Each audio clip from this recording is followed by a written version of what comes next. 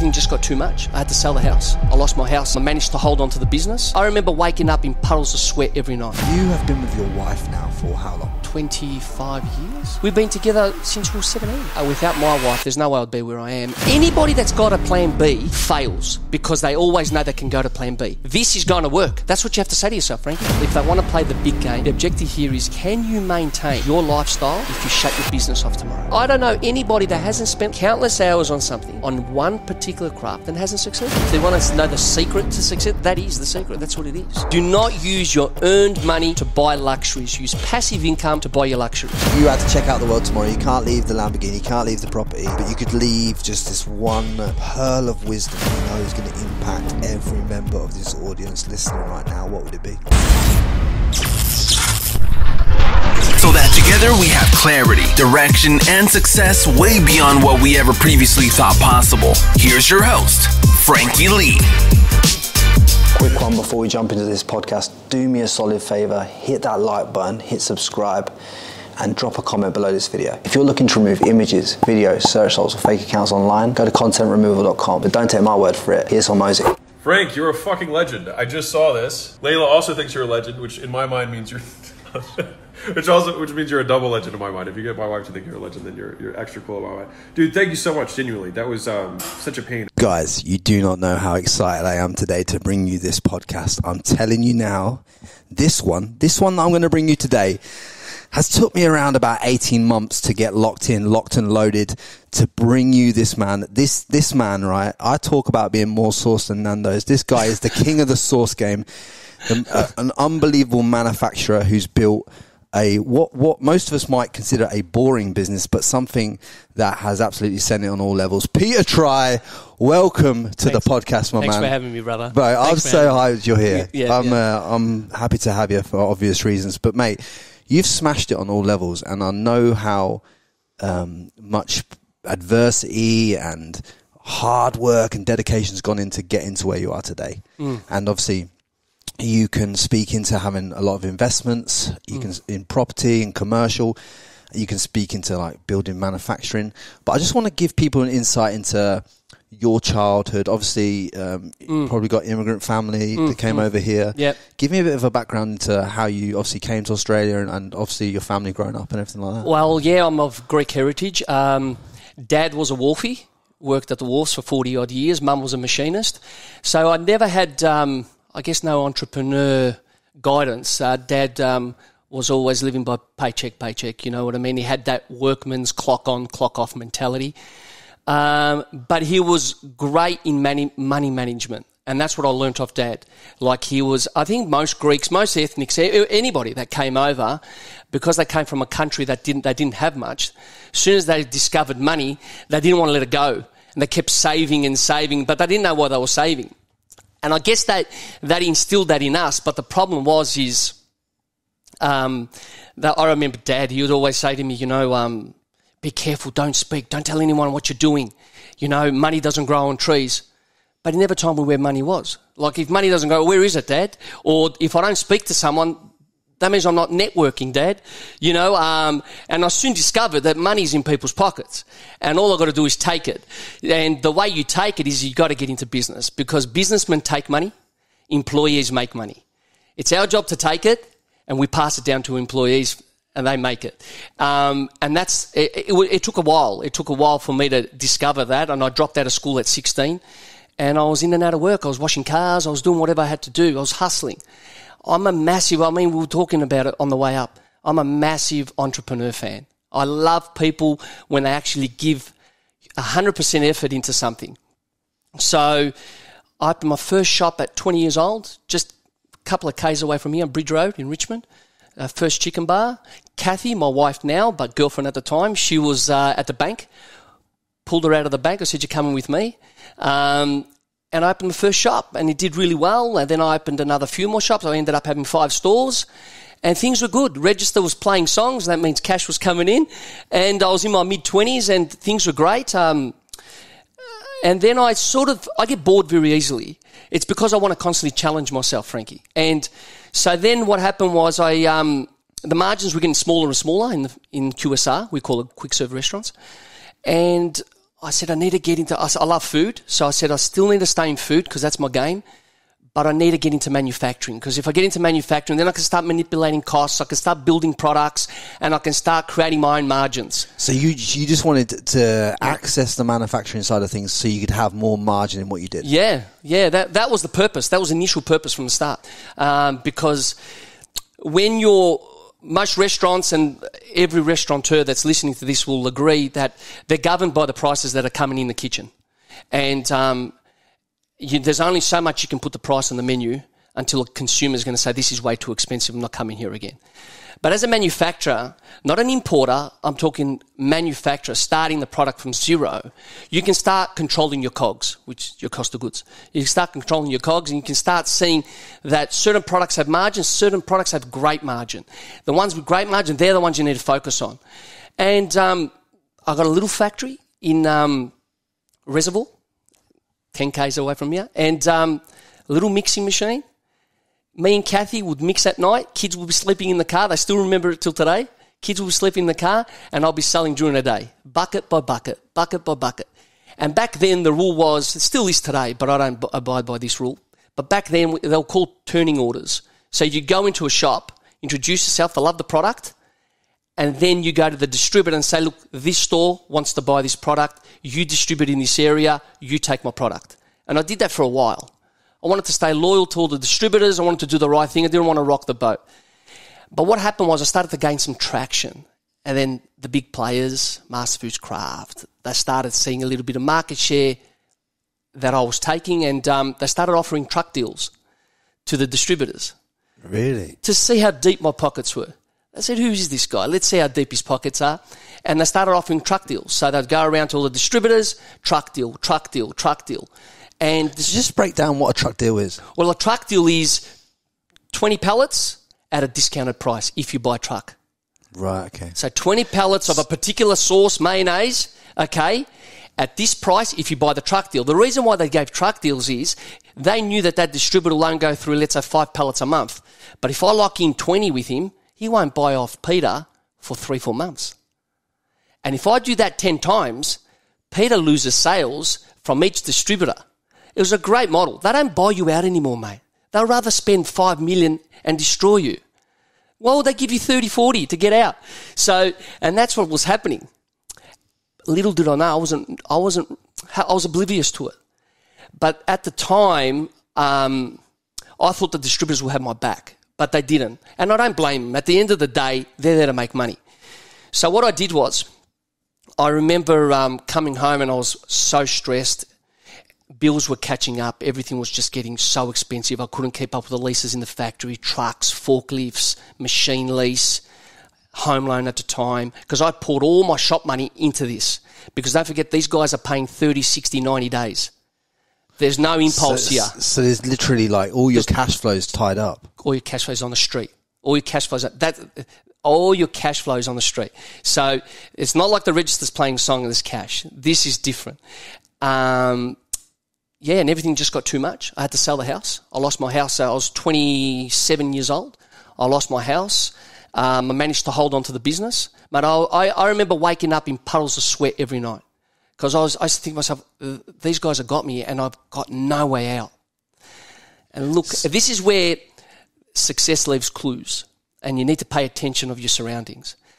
Because I remember selling the house and Dad came past and being an old Greek, you know, he starts getting upset. Why are you selling the house and what's going on and da-da-da. I said, Dad, it has to go. He had an old derelict home in West Heidelberg. You don't know the areas around here, but no. West Heidelberg is a bit, yeah. And I said, Dad, I just want to live there for a bit. I'll pay you some rent. I want to live there for a bit. I only could pay the rent for around 3 months. And then I said to him, Dad, just let me stay here for a bit so I can catch up. This house was bad. Like I remember going in the closet and there was mouse droppings on my tops. And I don't know how my wife put up with it. And 2 little kids too. Okay. I get in the car one morning and I'm driving to the factory. Kathy's dropped off the kids to school and she meets me at the factory. As I'm driving, I pull up at the lights and I look to the left of me. There's this little shopping centre and there was a Batocchi truck there. Do you know Batocchi? They're a small goods manufacturer. Right, okay. Oh, they're a big company. They turn out close to 300-400 million. Okay, they're a Melbourne-born company. Very great, a great company. And That Bataki truck, as I turned and I looked at this Bataki truck, I see a guy come out. He had a box. He goes into the deli, comes back out, jumps in the truck, gone. I'm talking within 5-6 minutes, Frankie, gone. And I'm looking at this guy. And something just clicked. I get to the factory, I go to Kathy, listen, we're changing strategies. I said, I'm putting vans on the road. I'm not distributing to distributors anymore. I'm going direct. I'm building the relationship with the customer. They're going to get to know who Peter is. Okay? I'm building the relationship with the customer, and I'm going to pass on that 30% that the distributor wants to make. I'm going to pass it on as a saving to the customer. So that way I'm cheaper than the majors. So you literally changed the model by obviously the brands now. You've gone into you're nearly in receivership basically because you're obviously bankrupt. I only had 120 grand to my name, and I sold the house for 1.1 million. In 2007, 1.1 million. Not now. We're talking 2007. I was probably one of the highest selling houses in Thornbury at the time. So you'd built yourself a relative form of what you thought success was at the time. Yeah. You've now been humbled because you realise you're in the wrong model, and then you're going down the street, and as you're going down the street, like divine inspiration often does, it comes to us in certain ways. Like there's ways the world tries to tell us the path that we should be taking, the path of less resistance for you. Yeah. And you know what? When it comes to business, it's all about the model you run, because you can run. There's models and then there's models, right? You know, and you just were in the wrong boat, rowing down the river. I was doing the traditional route.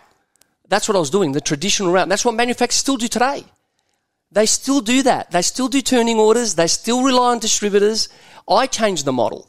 I went back to Bataki days, Primo, Moratus. I'm talking about classic companies, Original Juice. These guys in Melbourne and Sydney, these guys changed the game, because when you got vans on the road and you're delivering to customers direct, you somewhat control your product now. You don't care about distributors, what they say and what they can't say he's out of stock, he's not in stock, he's too expensive. No, I'm dealing with the customer direct. The customer knows me. So I was passing on savings to the customer. Then the business just started going up. More vans on the road, up. Okay? Branded, the vans are branded. Now they get to know the company. And then I sat one day and I said, okay, we're gaining traction now. Okay, distributors are ringing me saying, oh, you're in my shop. What are you doing in my shop? You should be coming through me. No, I'm not coming through you anymore. I did the right thing at the start. Now it's game on. Okay? And then I said, I need to be on the counters, because I was primarily in the kitchen. So you were primarily making buckets of product. That's it. And now you're talking about putting it in bottles so it can be displayed. So you're displaying your brand to the everyday man on the street that's walking in. So they now create an urgency to say, okay, who is this guy? If this brand's in the restaurant, is in the shop, is in the takeaway, can I go and buy that from the supermarket? Yeah, well, supermarket. Well, it's not only that, it's they didn't know who we were. We were producing mayonnaise and sauces in 20-kilo buckets for kitchens. Okay, they were going in salads, and everyone was loving it, but they didn't know it was us. So I needed to be on the shelf. I needed to be on the counter. I needed people to see who we were. So I was the first to put dipping tubs on QSR counters. I'm the first to do it. Okay, so we put the peri-peris, the aiolis on shop counters.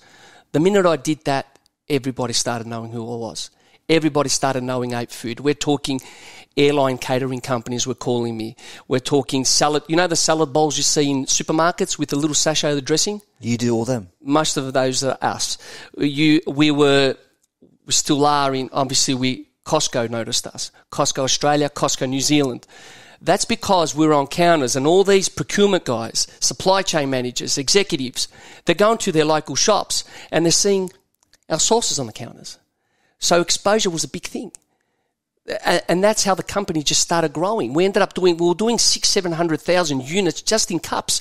We've obviously grown now because we're part of a global giant. Costco's a global, not a national, it's a global giant. And the numbers are growing. But it took a process of me seizing an opportunity, okay? Success leaves clues. Look at what other companies, successful companies, are doing and implementing in my company. That's why when people say to me, Frankie, what's the key to success, Peter? I get that all the time. And I say, mate, there's no fucking key to success. It's a combination. It's numbers. It's a combination. You're unlocking a fucking vault. You haven't got one key. You're going to go one number, and then, you've seen in the movies how they dial back two numbers. Yeah. You're going to go one number, then you go to the next number, because that's what you're having. You're having your triumphs. You're having you're having your ups, your downs. You're having your moments where, am I doing the right thing? That's how business is, and that's how everybody should look at business. That if you're an entrepreneur fan like me, there's no end game. We were talking about it before. 100%. But if obviously there's a lot of entrepreneurs listening to this, a lot of people that want more in life, more in a business and everything like that. In order for them to reassess where they're at right now and kind of see these hidden opportunities and what they're going, what is your strategy for them to be able to see these hidden opportunities and see these hidden gems? Because at the time, you were so blinkered by being involved in this niche and the way it was done for years and years. You were so blinkered, like a blinkered horse, which is what a lot of people tell people to do. Go in on one thing, blinkers on, blah, blah, blah. Purpose. Yeah. They're going in one direction, Peter, but how can they just take those blinkers off for a moment, see the whole pie, and then literally like see where the hidden opportunities are? Well, let me tell you something, Frankie. Most of the times, today it's difficult for them because there's so much going on. There's so many distractions. There wasn't many distractions back then. So many distractions now with social media, the internet. So all these up-and-coming entrepreneurs, even people my age, they're getting distracted with so many things. Let me tell you, there's three types of people that I've noticed through my entrepreneur journey. There's the goner people. I'm going to do this and I'm going to do that. I call them the ambitious, lazy people. The ones that sit on the table with you and say they know everything, they know what to do, but they've done nothing. Okay, so they're the people, these people are going to come across these people, and they're the ones that they have to, when you said blinkers, this is it.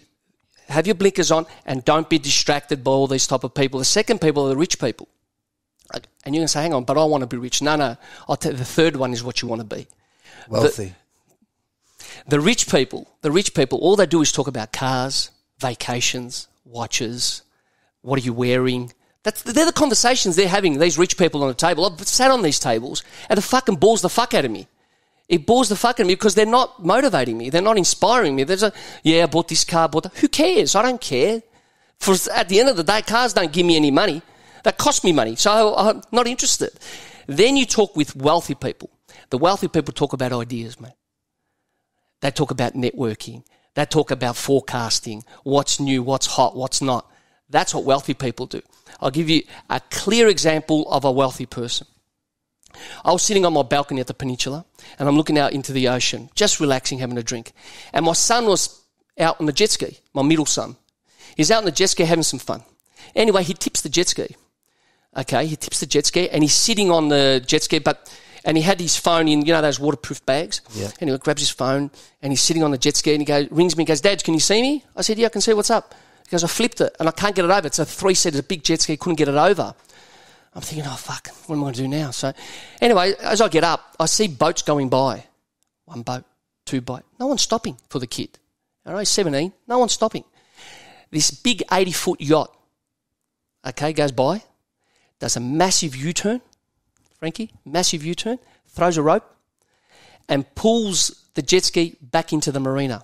These yachts do 12 knots, 14 knots. It must have taken the guy 45 minutes just to get out of the marina, plus money on fuel for these things, okay? Spent the time, he was with his family, spent the time, did a big U-turn, comes back into the marina to drop off my son. As he comes back, he comes to my pontoon, okay? I said, thanks so much, mate, blah, blah, blah. Anyway, we had a conversation and he said, what do you do? And I told him I'm in the sauce business, I'm manufacturing. I said, what do you do? He goes, I'm a builder developer. I said, okay. So we started having a conversation. We were talking. This is the difference. These are the conversations that we have with wealthy people than rich people. Not once we spoke about his yacht. Not once we spoke about his yacht. I said to him, look, because you need to take opportunities as they're there. I said, you're a builder, are you? Can I have your advice? He said, what's up? I said, look, I've got preliminary drawings. I'm building 27 apartments. Can I have your advice? He goes, where are they? And I told him. I had the plans on Dropbox on my phone. I showed him. And he goes to me, you're not doing apartments. His name's Dino. I said, Dino, what are you talking about, man? I said, I've spent money here. No, you're not doing apartments. 10% vacancy rates. Tenants come and go every 8 months. They can paint their house your house pink if they want. They can have animals in there now. Get out of resi, he said to me. You're not going to do resi. I said, what do I do? He said, you're going to build a childcare centre. Childcare? I said, what the fuck do I know about childcare, man? I'm in the food game. Let me build these 27 apartments. And we were having a joke about it. He said, no, this is what you're going to do.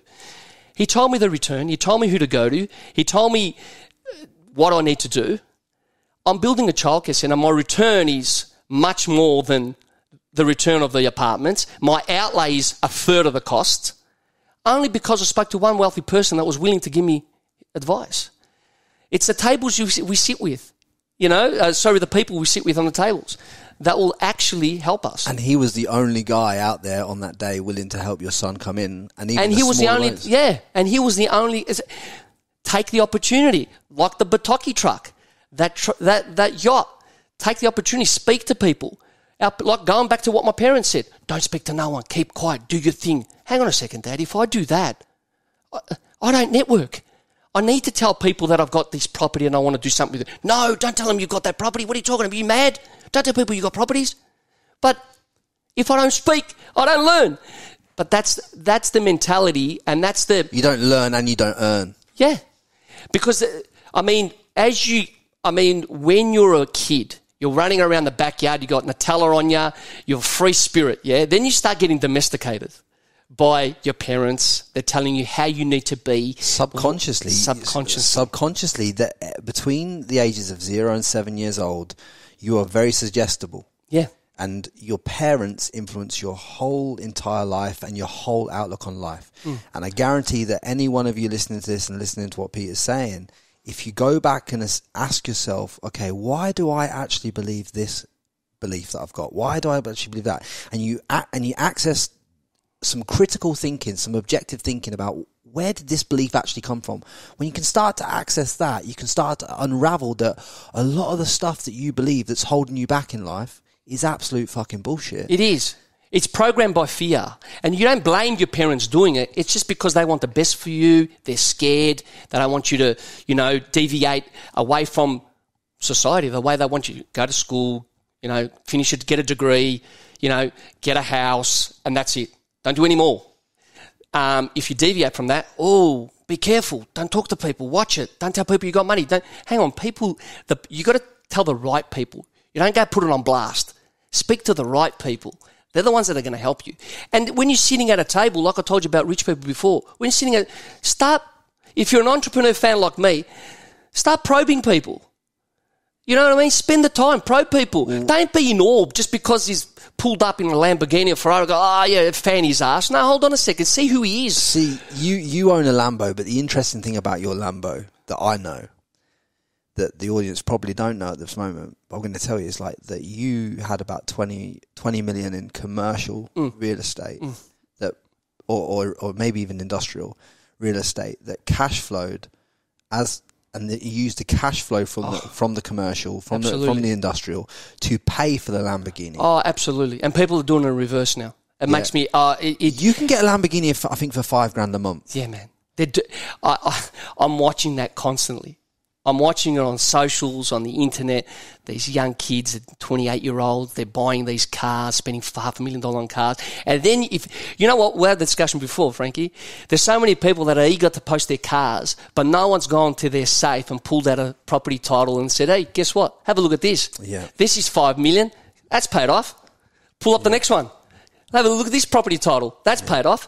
No one's doing that because it's hard to get properties. You've got to work your fucking ass off. It's like, I work my ass off to have a really nice apartment in the UK paid off clear when I was 30. Yeah. And I'm working my way to achieve. I told you what my ambitions are in the industrial and commercial and all that kind of space and what I want to do, and that's where I'm going. And people like you that have already set foot in it and are 10, 15 years ahead can show me the way to do it. Now, I don't go around buying all those Lambos. I don't have any animosity towards the people that do. Not at all. But it's just about, you can tell the people that do it in the order that it's meant to be doing. And classic example, Oscar Ledlin, right? Oscar Ledlin has got enough free cash flow in the bank to buy his He's always wanted a Ferrari. We've had chats. Ferrari. He's got on his screensaver. Bro, but here's the thing that people don't understand. He's got enough cash in his personal account to buy about 6 of them right now or more, right? To go in and buy them cash. He stops himself because he's like, I've got to just do this and this first, Frankie. Because he's watched people like you and other people That's at right. the older generations, and he sees how you move. And you don't go rewarding yourself in that respect too fucking early, because it takes away your ambition to go further. That's right. That is exactly right. That's what they're doing. If you can't, the objective here is, if they want to play the big game, the objective here is, can you maintain your lifestyle if you shut your business off tomorrow? Okay? If I shut my manufacturing facility tomorrow, if I close the doors, can I constantly maintain my lifestyle with my passive income? That's the objective. That's what you got to do. Because a lot of people rely on their business. Yeah, which is active. And that's not cash flow. That's cash flow. They're mistaking it. Cash flow for your business is not cash flow for you to burn. Cash flow for business is for the business to be able to operate and function. You need cash flow in the business for a business to operate, function, pay its COGS, pay its outgoings, and operate. Cash flow, passive income cash flow, is for you to burn if you like to. It's okay, because guess what keeps coming? What about people like me, though, that are burning cash flow, that go and generate money in business, but then burn their cash flow on something that like this lights me up? So I burn cash on this at this moment in time. This is another. This is another journey for you. This is This could bring back dividends for you.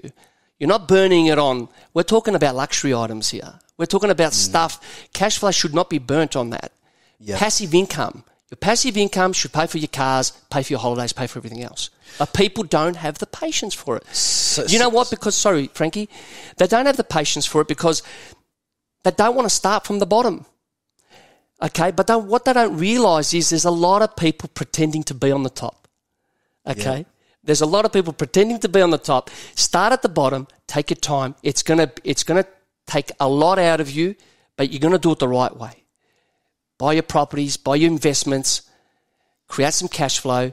Don't be 90% LVR. Sit at 50% LVR, 40% LVR. Loan to value. Yeah, okay. Play it safe.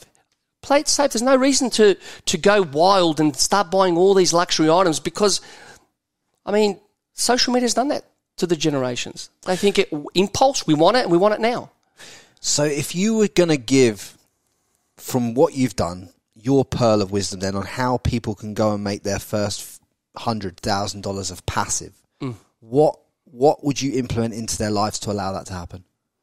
I would stop complaining and I'll start restraining. What I will do is I'll say, look, I don't go out as often. They do. Well, bad luck. Stop complaining. I need to save this amount of money a month, but they don't because they get to go out and travel. Bad luck. Stop complaining. Start restraining. Start disciplining yourself. We had the discussion about a boxer. Yeah? It is the same thing as a boxer. If a boxer disciplines himself, okay, and stays true to the craft, he will succeed. I don't know anybody that has disciplined themselves and been thorough that hasn't succeeded. I don't know anybody. I went to number 5 in Australia today in Apple and Spotify, and people, thank you, bro. People think that I would be celebrating today. Mm-hmm. And as much as I love that, I fell in love with the reps of doing it. So I'm here doing a podcast because I'm passionate about this. I have these conversations and this is what gives me the juice. Do you know what I'm saying? The rest of what happens on the back end, I've disconnected myself with that because my ego is not attached to that. People think it might be. It's not. I couldn't give a fuck. Up, down, sideways. I know where it's going anyway. I just let that compound. I just enjoy this moment. If you fall in love with doing the reps, if you fall in love with turning up and just doing the activity, everything else comes on the back end of the activity. That's you right. have to do the fucking activity, right? You have to do it. And I think so many people miss that fact. They fall in, even if you're not physically in love with it as much as I love podcasting, but if you know you've got to do something to get an outcome, you have to fall in love with it. You have to fall in love with it, even if it's not your end, your ultimate. It's not the thing that you're going to be doing for the rest of your life. Yeah, but in that moment, if you've got to do fucking 100 calls a day to get 5 sales, fucking fall in love with the art of making 100 fucking phone calls, and then that builds you a little bit of cash flow. Now you can take that and you could turn that from active, which is your earned income, and now you can take that and you can buy your first commercial. You can buy you buy your first residential. Yes. Put a tenant in it. Now go and do it again. But in order to do that, you have to fucking, as much as it sounds fucking ironic, you have to fall in love with the activity of doing the thing that gets you the money, that allows you to put it passive. Yeah. You can't listen to a podcast with Peter here talking about 20 million of property, this that kicks him off passive cash flow, that allows him to buy his Lamborghini, and not understand that Peter didn't start there. He started fucking from a immigrant family that where his mum and dad were psychologically teaching him lack. Let's be honest. Yeah, that's right. They were not through their own fault. They were teaching you lack. Yeah. I came from a family that were middle class too, and unbeknownst to them, because my mum always used to say, "Be safe, Frankie. Be safe. Be safe. Be safe. Be safe." If I fucking stayed in that environment, guess what? I'd be fucking safe. But safe doesn't fucking light you up, does it? Safe doesn't free you. Yeah, that's right. So in terms of them getting their first $1,000, like we were saying, you're saying what? Work a sales job, stack some cash. What are you saying? What should they be doing? It does not matter where you're working. At the end of the day, you need to have money management. If you can't manage your own personal home money, how are you going to manage a business? How are you going to manage property income coming in? Start from the core. Start managing home money. Did you have poor money management, and that's what at the start? I had, in my early 20s. Poor management. Yeah, I was very naive. I thought that it just comes as quick as it goes, and I did it. Part of that combination, that one by one combination. You know, you need to go through these things to learn. And what I've noticed, and especially being on socials for the last 6 years, and I pay attention. Like I told you, I love the craft. I love the entrepreneurial craft. I'm a fan. And what I've noticed is a lot of people complicate things. They complicate things. For example, they say, you don't have a business plan, you plan to fail. Well, what did your business plan tell you about the pandemic? Who the fuck are you? Nostradamus? Are you going to predict the future? You don't need a business plan. Then they say to you, keep your job, go get a side hustle. Well, that's just like having a wife and having a fucking mistress. Where do you need to pay attention? To your wife or the mistress? All these things that they keep saying, it does not make sense to me. Side hustle, business plan. Do you know what? Business coaches are the biggest scam going. Mate, they see that they feed off broken people that are hungry and thirsty and don't know which direction to take. They feed off broken people. There's a couple of girls that I know that may or may not listen to this podcast, and I hope they fucking do. They're in Sydney right now, yeah.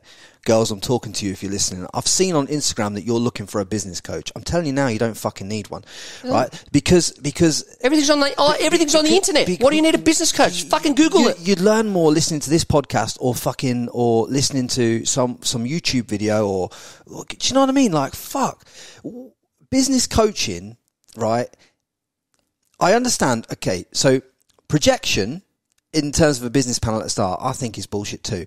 Projection comes into being decent in a business once you've got runs on the board to allow yourself to project off real life numbers, right?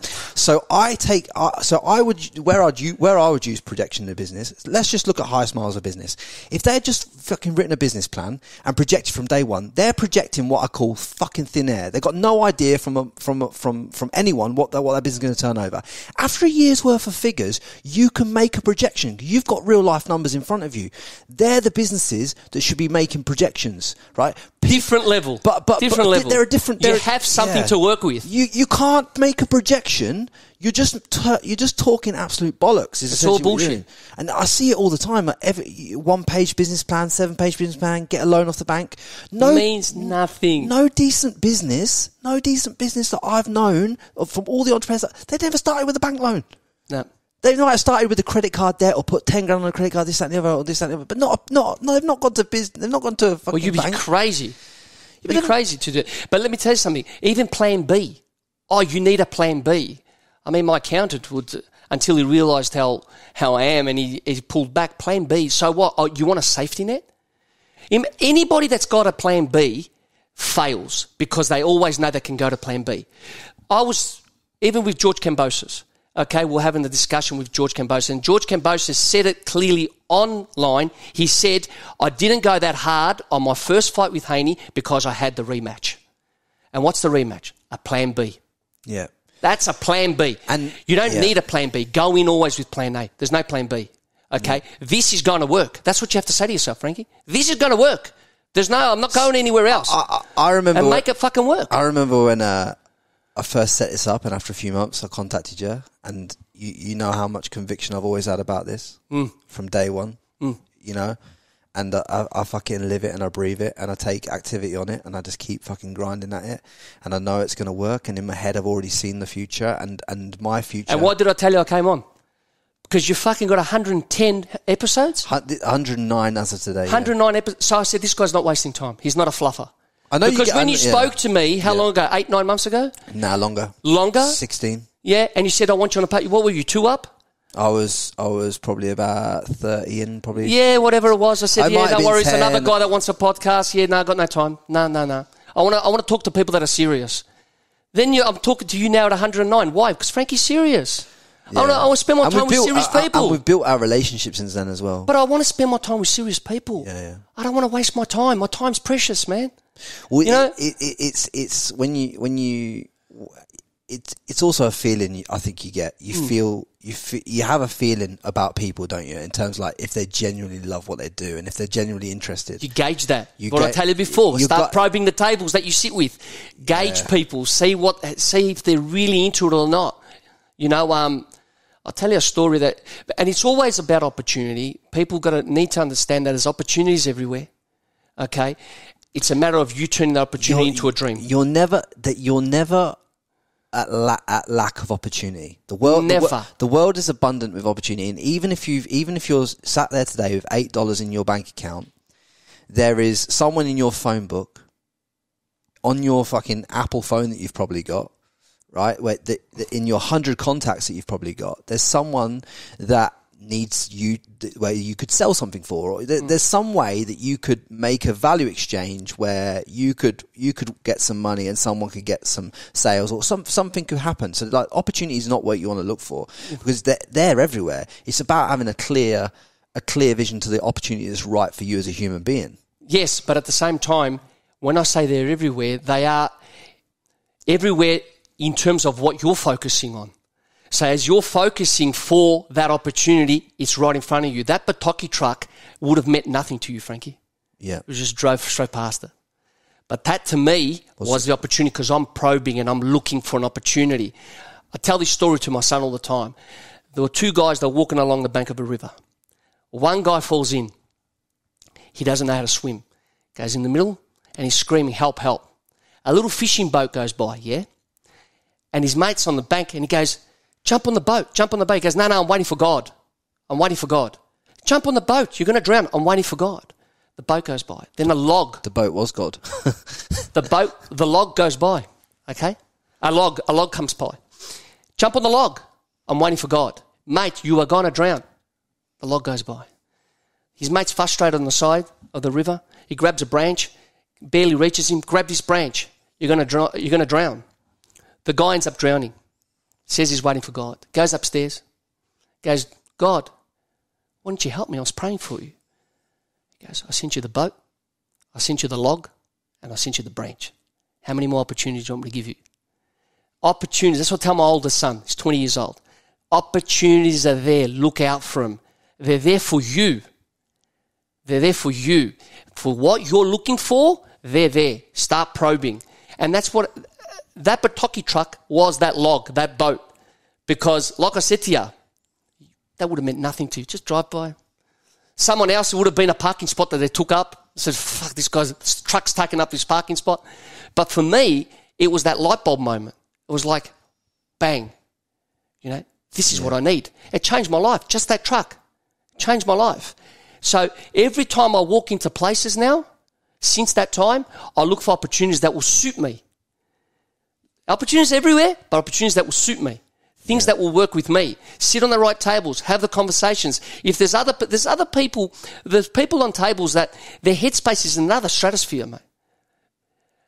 Guess what? You're not their connection.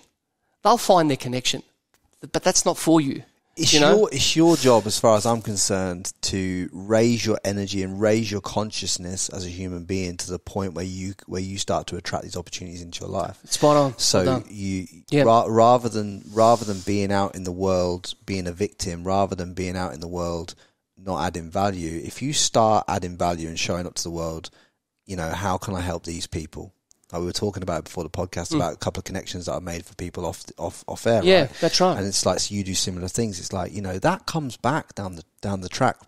It's like there doesn't need to be monetary value in it. Just if you just start helping others, the world will start helping you. If you just start serving the world at a greater level, the world will start serving you.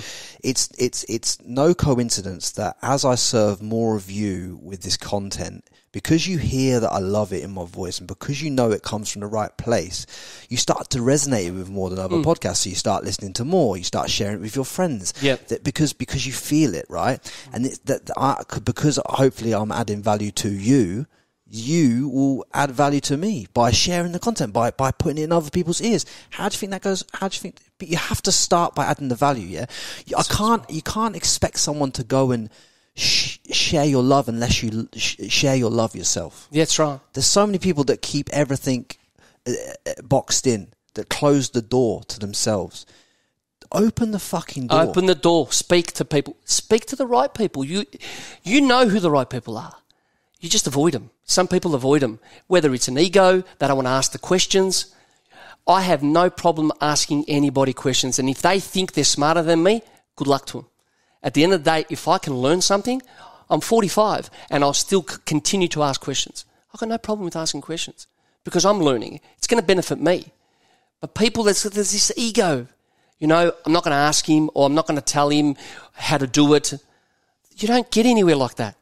It's exactly what you just said. Yeah. Serve. Serve the world and the world will serve you. I think that's right. I have... I'm trying to think of the quote. I have a quote written on my window of my apartment. When I open the curtains in the morning, it says, all of life comes to me with ease, joy and glory.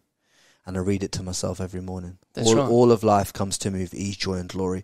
Because how you start your day is how your day goes on, And I start my day from a grateful place. I'm grateful for Australia. Like, why do you think I do the reps as much as I do in Australia with this? Because I owe a debt of gratitude because Australia changed my life, and I'm trying to pay that back. You understand? Yeah, for sure. It means a lot to me to be here. It means a lot to me to be a citizen of this country. Yes. Right? So I'll travel around the world to get good content, and hopefully I'm sending it on the different stratosphere for this country, representing the UK, representing Australia at a world level. I want to do that because there's some meaning to it, because I've seen it. Do you know what I'm saying? And that all comes from feeling. And I just think that a lot of you that listen to this have so much abundance of opportunity and vision in your mind. You just may have to today look at your company, structure it a little different. That's right. Take it. You might have a company in one niche. You might have an agency that markets people. You might be marketing the wrong people. You might have to go from marketing restaurants, where it's harder to get people on the seats, to marketing e-com brands where you can make a lot more margin. You can charge more for deliveries. You might have to go from making carpentry products in this niche to making them in this niche because there's more margin in it. What Peter said there about identifying what current vehicle you're in, you might not be in the wrong industry. You might be in the wrong vehicle within that industry, is what I'm trying to say. And stop looking for an easy fix. A lot of them want to fast track this thing. They want to fast track it. Yes, there are what you said before, High Smile, or what was that other... Davey Fogarty. The Udi. Yeah, there are scenarios where these guys were drop shippers and all of a sudden they built big brands. Yep. But that's not the norm. That doesn't happen every day. And a lot of people are constantly saying, I want a quick fix. Which camera are we looking at? You want my advice? Pick a business that's difficult, because guess what? Minimal competition. Okay? That's the way I see it. A business that's difficult, a business that is hard to produce and make, is going to have limited competition, because not everybody wants to do it. No one wants to work hard. Yeah. Me, I'm top 5 in Australia. Why? Because no one's going to get up in the morning and go, you know what, I might buy a tank today and start mixing sauces. Too hard. I'm going to put 3-4 million in infrastructure. Too hard. I might just start doing a bit of drop shipping. Just talk me into the infrastructure that you have now, because obviously you started off with just that little one warehouse that produced, where you was mixing up the sauce yourself. What infrastructure have you? Because obviously you've constantly reinvested. How much infrastructure do you have now as a business? We operate at 2 facilities. So I've got production, which is running out of 1,200 square meters. There's infrastructure in there worth about 11 million. Okay, then I've got a warehouse, which we warehouse all the stuff. We're running out of 2 facilities, and we're trying to merge it now as we speak. And I'm guessing, because you're a Greek man, I own them.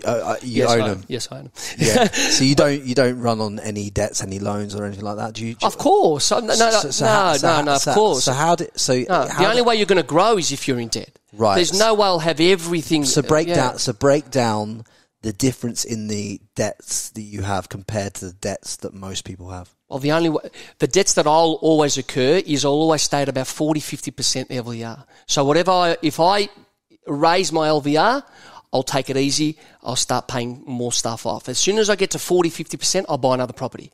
I'm always playing safe, 50%, 40% LVR. Because look what's happening now. And that allows you access to better rates on the money that you take because you're not as much of a risk, right? Look what's happening now. I mean, we went from 2.5%, we reached 5.5%. Imagine being 70-80% LVR now. This is where the correction is going to happen. People are saying, oh, no, we're going to come out of this unscathed. Impossible. How's that? There's so much money that went out the last 2 years, and everybody thinks that, oh, no, we're going to be cool. We're good. So let's just break it down so it's real easy, because I really want people to understand what you're saying here. So on your 11 million commercial facility, right, you're saying that you'd keep that paid down to 5.5 million owing on that. And move on to the next one. So when you get it to 5.5 million, you reloan against the asset. And move on. Right, okay. But when you reloan against the asset, how much money are you pulling out of that building? So you've paid off 5.5 million of the. But even if you own, Frankie, even if you own the buildings, those buildings still pay rent to your family trusts. Right. Okay. So those buildings are producing rentals. You're not operating these buildings for free, even though you own them. Right. You do not operate in your buildings for free. Your building, no business operates for free. So what you have to do is work out your business side of things. Then you have your family. I've got a family trust. You have another entity. I love this. That actually operates as a separate entity and couldn't care less if 8 Food makes money or not. Says, hang on a second, you're in my facility. You owe me money every week. So even though I own them both. So let me get this straight then, because I really want to break this down so that they can clearly see what you're saying here. Because I get it, but I really want to simplify it even further from that. So you're saying you have the trust. You might have a holding company. This holding company owns this asset. Your company rents this asset. That's right. Off this holding company pays them a rent for it. That's that's cash flow to the holding company. Yeah. That cash flow, what does it do? That's passive income. That's passive. That buys my cars. That gives me my vacations. That gives me everything. Now, if 8 Food, right, argument's sake, can't pay the rent, well, guess what? It's in trouble because this entity needs its rent. So you know what I mean? Even though I own them both, it does not matter. Yeah. You can't rob Peter to pay Paul. Yeah. You have to treat them as 2 different entities, and that's the problem. What a lot of owners of properties, they say, I own the building, I don't pay myself rent, I own the building. No. Treat it as if it's independent. Everything needs to be a business and needs to cash flow accordingly. Yes. Because any other business would have rent. So why wouldn't your business have rent even if you own the facility, is what you're saying? Yeah. But I just want to go back to that point. Sorry to interrupt you, but I even rent the Lamborghini off my company. 100% you do, because you wouldn't buy it personally, would you? Yeah. So I even though the Lamborghini is mine, I still rent the Lamborghini off my company as a director. And I say, hang on, the company will rent the Lamborghini. It's allowed to rent a Lamborghini. And if you put 8 Food on the side of the Lamborghini, would you be able to run any of that as a marketing budget? Well, I wouldn't need to, because I'd look into that, but I wouldn't even. Yeah, you possibly can. I've seen actually an activewear company in Melbourne do that. Yeah, Cartel. Yeah, I've seen that. Yeah, you possibly can. Yeah. But I don't do it that way. But there's a lot of ways that you can do. This is the fun. Yeah, I know. This is the fun. This is the stuff that everybody should be looking at and learning the game and how can I say, perfecting the craft of being an entrepreneur fan. But I really want the key thing I want to get down into, right? This facility, 11 million, and I keep going on to this. That's just in equipment. Yeah, 11 million. That's not the building. That's not the building. But anyway, let's just say the building was worth 11 million. Yeah. Right? Okay. Let's put a number. Put 10. Let's put 10. Right. So say you have a building worth 10 million. Yeah. Just so they fully understand what you're saying. I really want to break this down clear as day, so it lands with everyone. Yeah. Right. For anyone sitting at the back, I want this to land with you. When the building's worth 10 and you've paid it down so that you've got 5 million paid off, so now you owe 5. How much money, Peter, are you pulling out of the building at that point to go and buy the next one? Well, you're only owe 5 and it's worth 10. Yeah. So how much? How much you put? Just enough to buy the next one. So what you do is you go buy your next building, no matter whatever the price would be on the next building. Yeah. You'll pull out just enough. 30%. You'll pull out 30%. Yep. Buy the next one. Because in the industrial, you need 30%. So then that might take you then to 70. Yeah. Right. It'll take you, exactly. Yeah. So what I'm saying is you wouldn't take the cut. No, it won't take you. Yes. But hold on. It'll take you to 70, but you've acquired another property as well. No, I understand that. Yes. No, I understand that. Yes. What I'm trying to ascertain to the audience is you've paid down 5, but you'd only pull out up to 2. You wouldn't pull out 3 or 4, because then that'd take your loan to value two down low. And even though, yes, you'd acquired another property, you'd be too far exposed to the market. Is what I'm trying to drop on them. Yes. Yeah. No, I just wanted them to understand that, because otherwise you can. There's so many nuances there that you could unpick that take them down the wrong path. And you can do it at a much smaller level. At a $300,000-$400,000 house out in Lara, out in wherever. Yeah. And you play that game, the same game. Yeah, the leverage game. The leverage game. And be patient. Be patient. People aren't being patient enough. They just, Once I remortgage my asset and I could pull out probably 70% or more out of the UK. I've got the positioning with everything else I've stacked as well, and other investments I've made, to start really leveraging up to in the commercial space. But only because I did the hard yards in the early days, and rather than going out and getting on the cocaine and smashing 17 beers and all the other crap that a lot of young people are doing that they believe takes them somewhere where it doesn't take them, that's why that happened, right? Because they're not drinking, because they're not smoking, because they're not doing drugs. I just took all the money. Every people don't realise this. Every time you lot were going out drinking at the pub, doing back in the day, like £150, I would think, how much would I spend on this night? £150. Okay, cool. And I'd stack that cash. I was doing the same. And you were doing it, right? I was doing the same. And it's like that mentality has served me. And I'm teaching my boys the same thing. I've got a 20-year-old, I've got an 18-year-old. They contribute to the family trust every month. And it's 20 and 18. Why? Not because I need them to. How much do you make them contribute, like percentage-wise? No, they contribute $1,500 each a month. They're only kids, yeah? $1,500 each a month to the family trust. That is a rule of thumb. You know what I mean? And my relatives are like, wow, get your kids to do that? Yeah, because I'm teaching them discipline at a young age. I'm teaching them that if you need to acquire something, you need to sacrifice. So even though, they see mum and dad working hard in business, you're not going to have an easy run. You need to contribute to the growth of the family. You know what I mean? And that's the thing that everybody should be doing. It's not one, it's us. It's all of us as a family unit. Yeah. How can we grow? The conversation is not limited between mum and dad anymore. And that's what my mum and dad used to do. Don't tell the kids don't need to know. When I have conversation on the table, it's my 18-year-old son, it's my 20-year-old, it's my 13-year-old boy too. And we're talking about business. Because I want to No phones. No phones. I want to educate them. I want to tell them this is what you need to do to succeed. I want to give them a massive head start, but not an easy run. Not an easy run. $1,500 a month. You're going to contribute to the family trust. Why, Dad? Because I need to see some discipline. I want to see you guys be disciplined. How are they generating the cash to contribute $1,500? They work with me. Right, so they work in the business. They work with me. My son. So they're getting paid to learn the trade, because they're going to have to take over the business potentially anyway. So Mikey, my oldest, he dropped out at 16. He came to me at 16. He said, "Dad, I don't want to do school anymore. It bores me." And I said, "What are you going to do?" He goes, "I'm coming with you." I said, "Mate, I'm a prick at work, man." I said, "I'm a prick at work. I'm not like Dad at home, a jokester. I'm a prick at work." He goes, I know, Dad, I know. It's food and you take food seriously. Because we put food in people's mouths, man. I don't sell spare parts. Like I'm FSSC accredited. I got QA. I got procurement. We don't muck around at my work, within my facility. And I said to my boys, I'm very strict at work. And Mikey goes, what time do I start? I said, 5 a.m. He's 20. 4 years, hasn't missed a day. Hasn't missed a day. 4 years, okay? I'm trying to teach him to be, I said to him, you don't have to be a 30-year-old CEO. You can be a 25-year-old CEO. Here's your opportunity. Here's your opportunity, and he doesn't take anything for granted. The second one saw him, guess what? Does the same thing. It's how we program our kids. Yeah. It's how we program a kid. Have the conversations with them. So your kids, they're earning 5, 6, 7 grand a month? Yeah.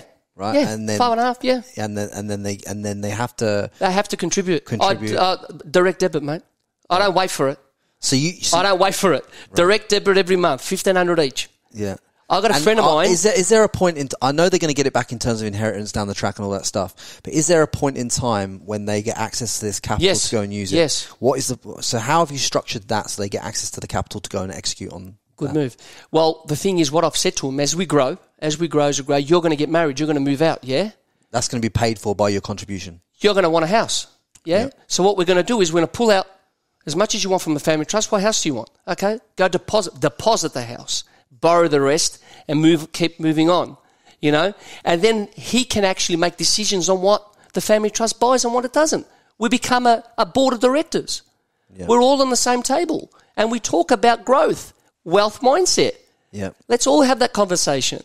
But you can't be a family where the dad and the mum takes control of everything and, how can I say, exclude the kids. Because the kids then feel as though, A, they haven't earned it. They can't be part of the conversation. They feel as though they've been entitled, they've been given everything. That self-esteem isn't strong because they've lost it, because they don't have it. But once they feel as though they've contributed to it, they've had discussions about it, they know where we're heading, they feel like they're part of it. Yeah. And they go, you know what?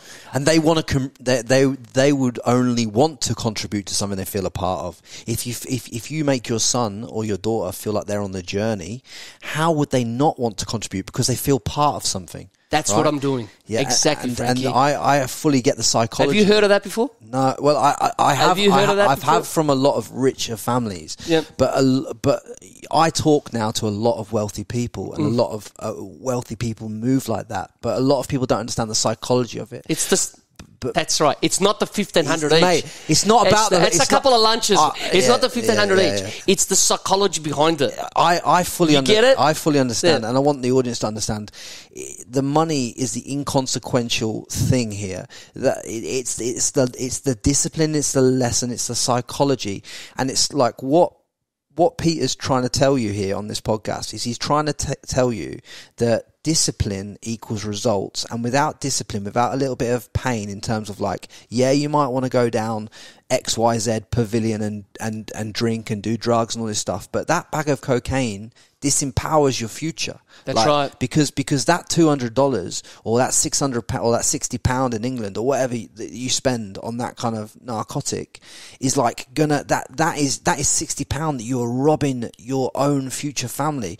That you are robbing your legacy of money for what? To get away from yourself when you should be working on yourself. That's what you're doing. You get away from you're using substances in a lot of cases, alcohol, pornography, and other substances, drugs, to get away from yourself so that you can't. Because you don't want to accept reality. But when you take that raw hard look at yourself, and I've had to fucking do this. I've had to fucking do You've done a deep dive. I've gone fucking deep. I've been emotional wreck on the floor. I've done breath work. I've had to have a fucking long hard look at myself. I've done that too, bro. And that's what gets you to that position. When you fucking get there, when you fucking this is who Frankie Lee is. This is who you are, guys. This is who I fucking am. This is how I'm going to turn up, and this is how I'm going to be. And if you respect yourself enough to know that man or that woman that looking in the mirror right now, and you respect yourself enough to know who the fuck you are, guess what?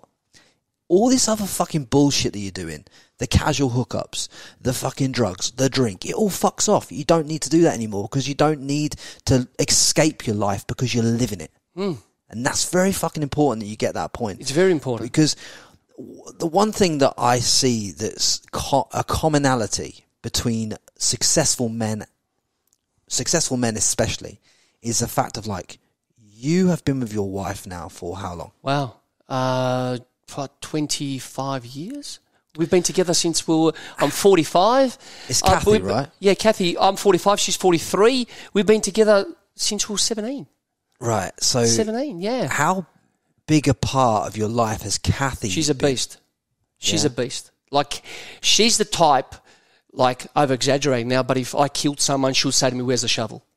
Yeah, she's my ride or die. Guys, quick one for you. If you're getting value from this content and you're loving what's been put down so far, drop a like on this video, drop a comment on it, and share it across social media for me. Man, I'm telling you, without my wife, there's no way I'd be where I am. And if I am, it'll take me an extra 5-6 years to get to where I am. She's fast-tracked my life for sure. You know what I mean? And she's allowed me to discipline the boys the way I want to, because she knows I know best, and she knows that's the way I want to program my kids. Because a lot's happened the last 2.5 years. And the kids could get programmed in so many different ways, you know.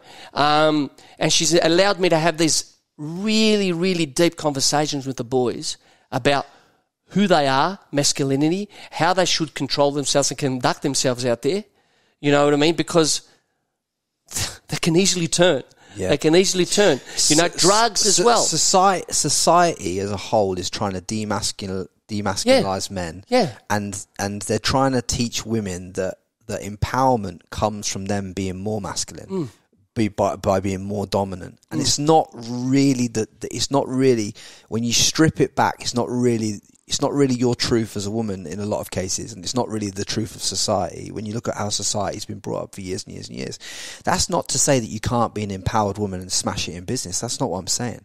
But don't lose your femininity doing it. That's right. Don't try and have a dick when you don't actually physically have one, because that's where you become disconnected in a lot of ways. It's like, just like, you know, men should explore their emotional side, but still have the fortitude to know that they are a man. Yeah. Do you see what I'm saying?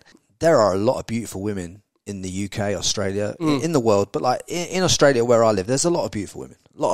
Like you can there's beautiful women everywhere you look. Like, it's unfucking believable. There's a lot of young men out there that can't make a clarity of decision on the woman that they want to lock in. Yeah. How would you advise a man to do that? Test them.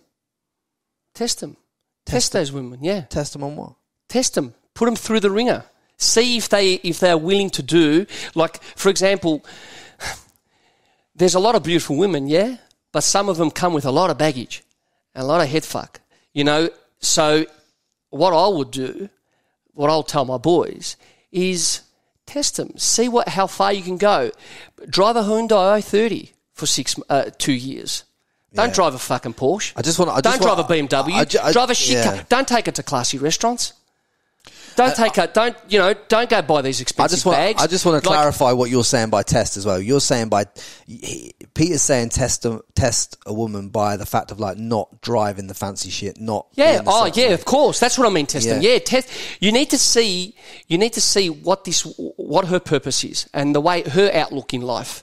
Is she a ride or die chick? Is she a chick that will do anything, whatever it takes to succeed as a unit?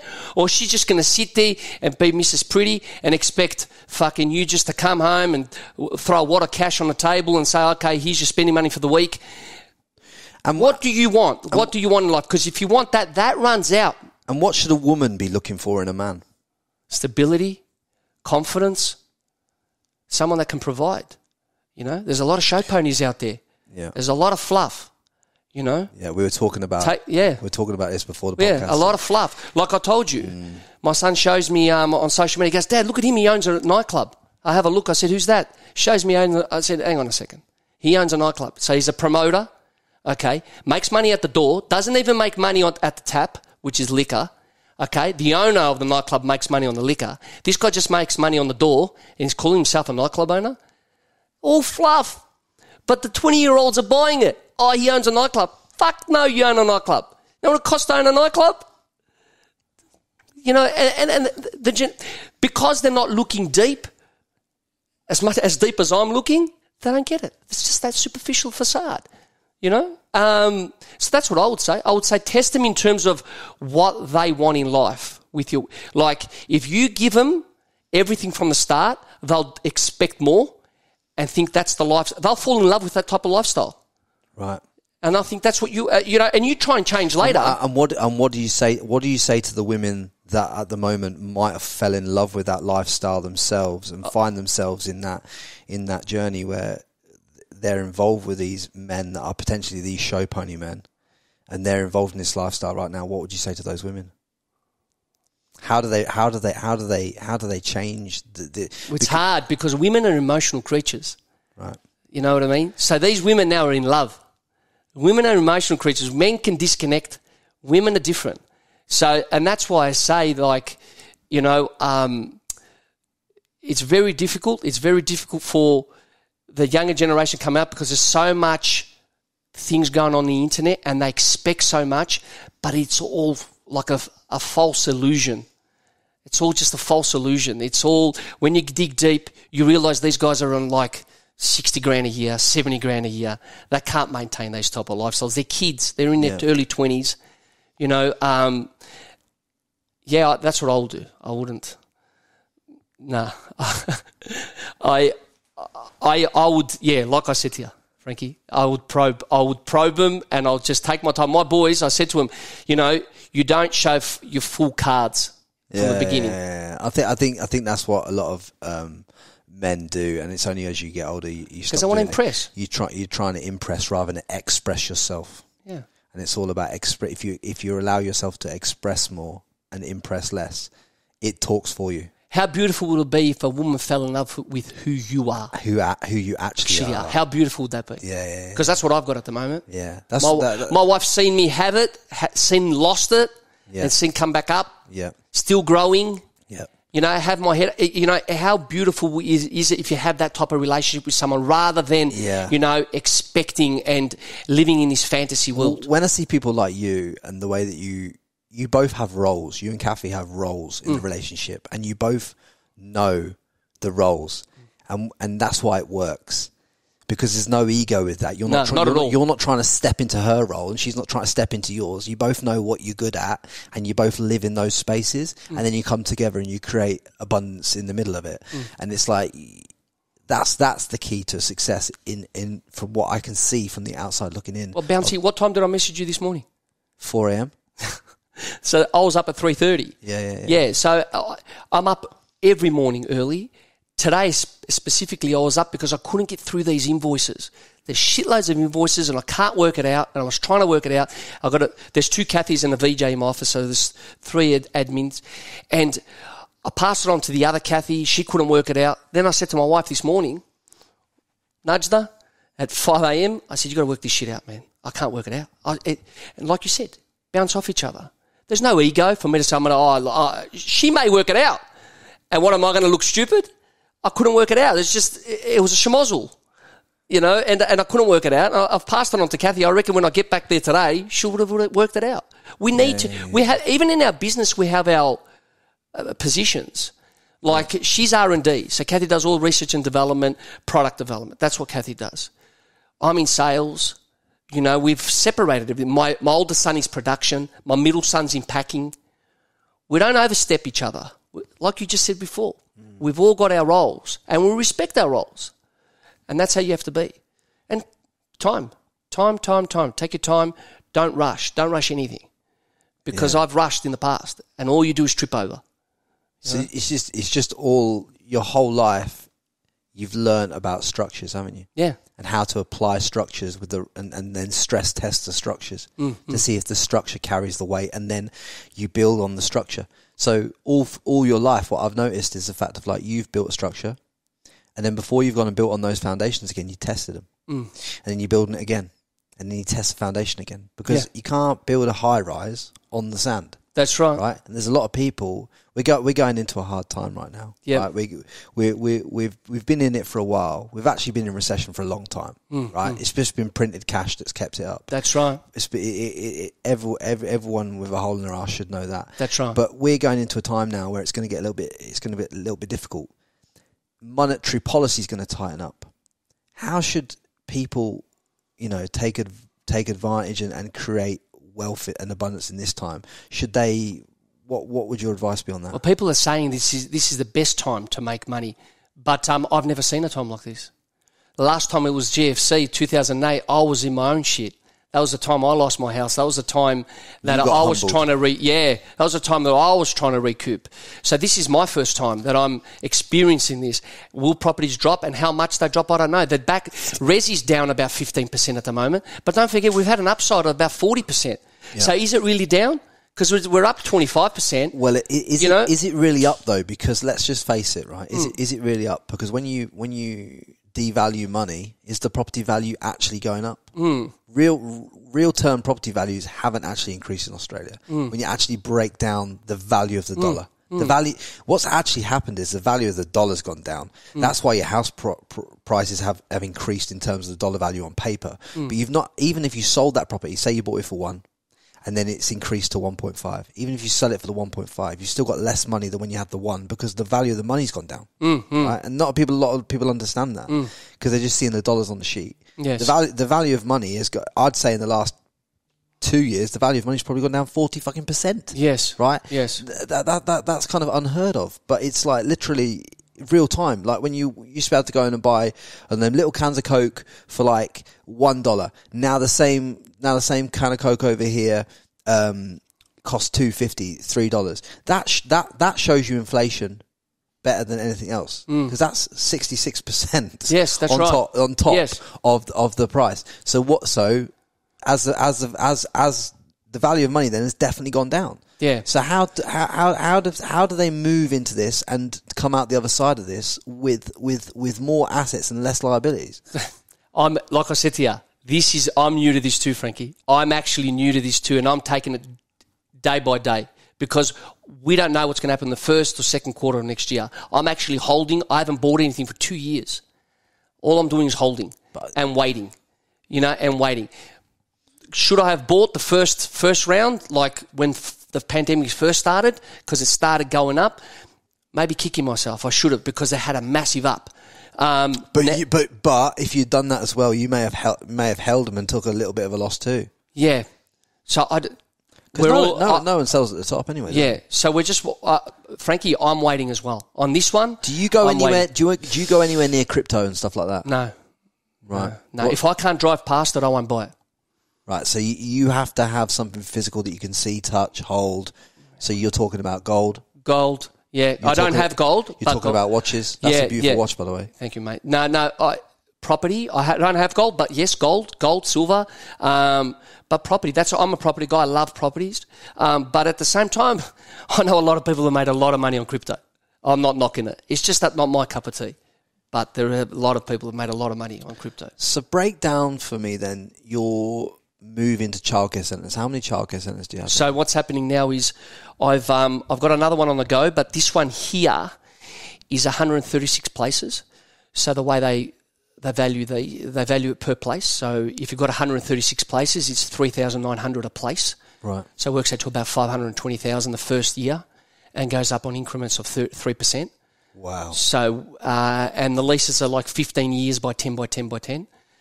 You got long leases. Yeah. They pay the land tax. Depends who you do the deal with. So I've done it with a AAA tenant, which is an ASIC listed company. They'll pay all the outgoings. And so the question then I wouldn't sell it. Like a lot of people do the deal. Yeah. And they'll flip it 14, 15 million. I won't sell. I don't sell. Very rarely I would want to sell. So you never sell any real estate? Nah, resi. I'm getting out of resi now. I don't want resi because of like I told you. So I've just sold, actually last week I sold one in the Peninsula, one of my resis, because I don't want to be in resi anymore. I don't feel as though the capital growth's great, but I don't like the ROI anymore. I don't like it. Yeah. I mean, imagine having a property for 1.5 million, 2 million, and you're getting 40 clicks a year for $2 million outlay. You know what I mean? It's just, ridiculous. It doesn't make sense. I don't like it. The apartment that I live in on the Gold Coast, like I don't even pay 5-6% of the value of the property to rent it.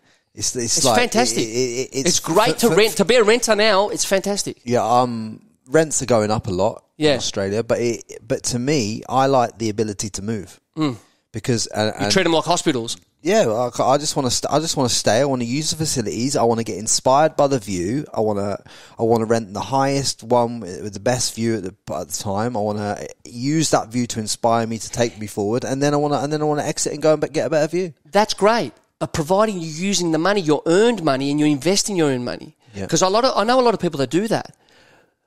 And they've got spare cash because they're going, look, I haven't spent $6 million on a penthouse. I'm renting it for $1,000 a week or $1,500 a week. That's fantastic. But what are you doing with your earned income now? Don't tell me you're spending it on cars and toys because now you're just doing nothing. I'll tell you what I'm doing with mine. I'm spending it on podcasts. I'm spending it on talking to people I want to talk to. I'm spending it on traveling to talk to people that I want to talk to. I'm adding value to the world. I buy some cryptos. I'm obviously mortgage free. I've got a car. I've got no. But is your plan eventually to pump money into property? Okay, my plan, and then you can keep renting. Yeah. And you can claim that as director's accommodation. I will never live, as far as I'm concerned now. I'll never live in a home that I own. Yep. I'll always live in someone else's place and rent it off them and pay them a fair rent for it. Yeah. I will buy assets that pay me and rent them out, and then I will live where I'll rent where I live. And you just claim it as director's accommodation. And I'll just claim it I'll claim it, and I'll always do the podcast in the place that I live so that I can claim it against my tax bill, and I can because I'll podcast in the lounge and I'll podcast in the office, and the kitchen will provide the snacks, and I can write off at least 80% of the apartment, right? Whereas if I just kept it in one room, I can't do that. Yeah. So like I film it in different rooms and I put it on YouTube, and then the taxman can never argue with the fact that I don't use the whole apartment because he can see it on YouTube. I can say, mate, I've got 109 episodes of me using the apartment. Of course it's a fucking business. Look at me, it's there. It's right in front of you.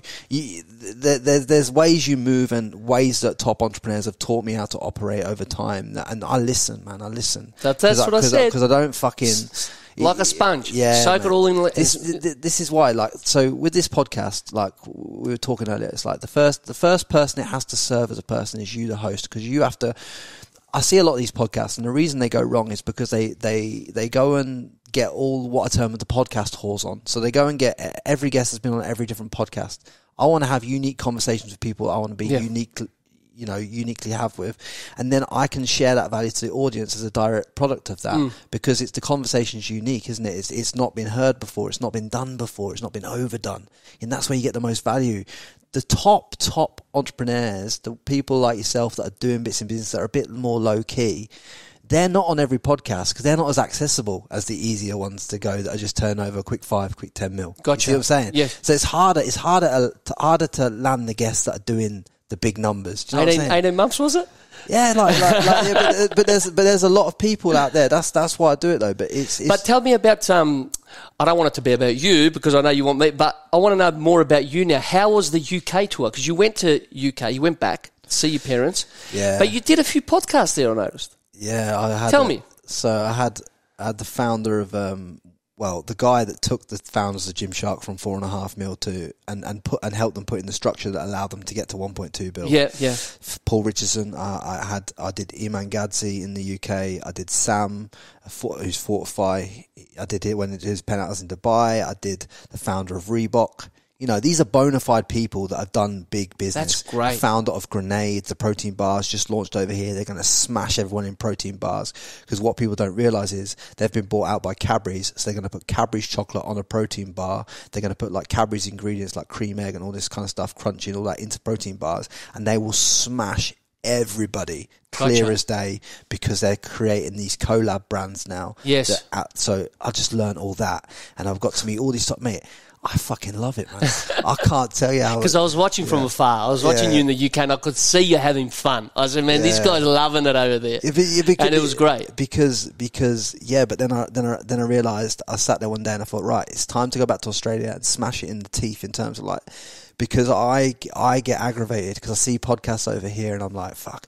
Yeah, I don't. It's like it's in it. This, and I don't say this from any egotistical point of view. It's like I feel like it's a crime against podcasting that people would listen to an hour of that and not listen to an hour conversation like this, because I think there's more value in this for them. So I thought, all right, you have to come back, and like I say, today we're at number 5. Next week might be at number 47. Who gives a fuck? But I came back to serve this country a bit more value, and then once we've got to where I've got to get to here, I'll be going to America, I'll be going to Dubai, I'll be going to London again, and I'll be getting the guests all over the world. Let me tell you something, Peter, right? There's not a podcaster in this country that's at the top level of Australian podcasting that has ever left the fucking country, bro. I know. To go and do. And you don't do Zoom ones. I noticed. I got a couple. I've done like 1 or 2 Zoom ones, but but out of 109, that's quite good. But yeah, no, because you would spend the time to come out into someone's city. Do you know? And people don't realize it costs you money. A lot. Yeah, it costs you money to come out. I've spent hundreds of thousands of dollars on this podcast. Yeah, you would have of free cash flow. Yeah, that you know what I'm saying? Because that's why, like, when people share it, they shouldn't feel like aggravated that they've shared it, because like that's just reciprocal value. Do you know what I'm saying? Like, if I've trust me, I've earned that share. Trust me. Yeah. I've done things, and like you're saying, I've had to go through things that but people don't see. Yeah. Like, you know what I'm saying? Like, it's cost me millions of dollars in business by doing the podcast. Yeah, of course. Right? We were talking about it. Because you've lost revenue because of your time. Because I lose revenue because I put more time into this. Do you know what I'm saying? Yeah. So I've lost money and I'm putting cash into this, but because I believe in the greater good of what we're trying to achieve here, right? For everybody listening. But I love being part of your journey as well. As much as you wanted me on here, after today and having our conversation before we started the podcast, I actually love being part of this journey, because I know where it's going to be in the next few years.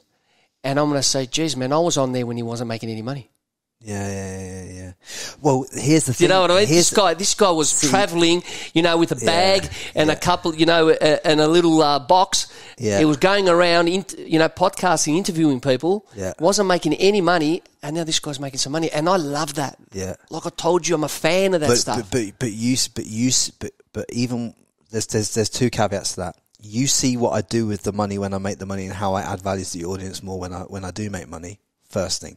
Second thing is, people don't realize I've turned down about $500,000 US in deals for this podcast up until this point. You know that. Yeah. Right? You've seen that. Because I won't put anything onto the audience if it doesn't align with my heart and my soul and my mission. I'm not here to sell you some bullshit. Yes. Right? Yes. So this podcast could have made money in the first 12 months. It could have been cash flowed, done. Right, it could have been cash flowing. We could be saying this podcast is sponsored by blah, blah, blah, blah, blah, blah. Get the protein powder, type the name Frankie for 15% off. Yeah, I could do all that shit. I can make a lot of money out of that shit. But that's not. I play long-term games with long-term people. Right, Same. I have people on here that play long-term games with long-term people. What I'm trying to convey through this podcast, through my love, is that all the 18 to 35-year-olds that listen to this podcast, especially you lot, I'm trying to convey the more long-term games with long-term people that you can play in your life, the better your life becomes. The more you can invest in assets, whether that be the right boyfriend, the right girlfriend, the commercial property, the residential property, the e-com brand, the fucking whatever it might be. The more you can invest in assets that pay you back on the day and pay you back going forward. That's what I want you to get out of it. That's why I'm so mate, I'm fucking juiced up doing this. I fucking love every fucking minute of it. Well, I didn't even think we were going to start talking about relationships, Kathy. It just flows that way. And I enjoy it. I really do, because Kathy is a part of the business, and she's a massive, massive component. Yeah, Kathy. And I'm glad you mentioned it, because no one has ever asked me, and no one's ever said to me, hey, how's your other half? Because I don't never see her on socials. And obviously I don't put her there, because you get the occasional arseholes that will put a comment, and then I'm a firecracker and I'll start losing it. So you try to protect your wife, but you don't want to put your most prized asset in the firing line of someone's opinion on the internet who doesn't matter anyway. That's right. So, I love the fact that you actually, when you interview someone, you actually get to the core when you say, hang on, it's not just you. I can see you've got an army behind you, Peter. And I want to know more about this army. Who is it? My wife. Oh, wow. And what? Your 20-year-old son's a massive part of your business too? Yes, he is. And then we went into that conversation, and that was great, Frankie. I really enjoyed that. I appreciate it. That was good. I appreciate all of it, and like I say, this is a total value play to me. Like it's not when you. I'm telling you, right? I'm telling you, I'm telling you, right? Not only do I know where this is going to be, right? I don't think other podcasts get the messages, bro. I really don't. I don't. Yeah. I honestly believe, guys, if you listen to this, from the messages that I get, man, I fucking know that I'm making some fucking headway in some of your lives, and that fucking inspires me daily. Oh yeah. And I cannot tell you that enough. That gets me fucking juiced up. It's mad, isn't it? When you get a message, I get them too. When you get a DM coming through and saying, you've changed my life because of, I was at the Kambosos fight on Sunday, and I'm sitting there. Was a guy in front of me with his girlfriend and another bloke, a girlfriend, and he turned around and he said, "You're Peter, aren't you?" I said, "Yeah." He goes, "Dude," he goes, "you have inspired me to do what I'm doing." He's a refrigeration mechanic. He's got his own business, kicking on in his early 20s. He goes, "Just your videos and your little quotes has gotten me to where I am today." That to me, because I know how you feel, that to me was everything. It was more than the fight. Yeah, 100%. It was more than watching the fight, because I go, wow, man, I've actually impacted this guy's life. This is fantastic. Because that's all I want to do. Yeah, man. That's all. Mate, I was never on these socials. My son got me onto this. My oldest son goes, "Dad, you know what? You talk about this all day. There's a lot of fluff on here. Jump on. Create a page. Start talking about business. Tell people how it really is meant to be." And that's how I started gaining momentum. Exactly what you're doing, I did it on my page. I started gaining momentum. Why? Because they people cut through and see zero bullshit. Yeah. Real. And I've met a lot of great people through social media. A lot of great entrepreneurs, good businessmen. You do get back what you put out. I'll give you a quick example that people should spend more time, valuable time on the internet, on socials, not bullshit. When I was on socials, when I started on Instagram, there was a bloke that always used to like my pages, put firebombs, send me messages, fantastic, blah, blah, blah. Anyway, I said, "Who's this guy? Constantly messages me." So I open up the DM and I go to his profile. Very little, but he's in business. Had a service station in Adelaide, okay? I hit him up. I said, "What do you do, mate?" I said, "Thank you for the comments," or "Thank you for this and that. What do you do?"